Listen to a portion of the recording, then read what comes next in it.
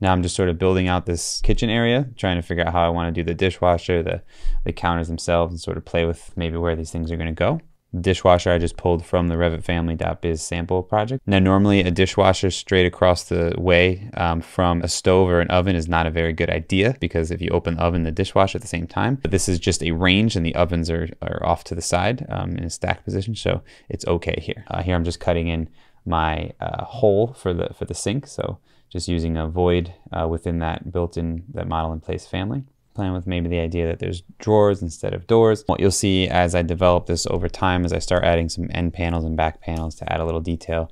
But generally speaking, you can see how the island is starting to lay out now.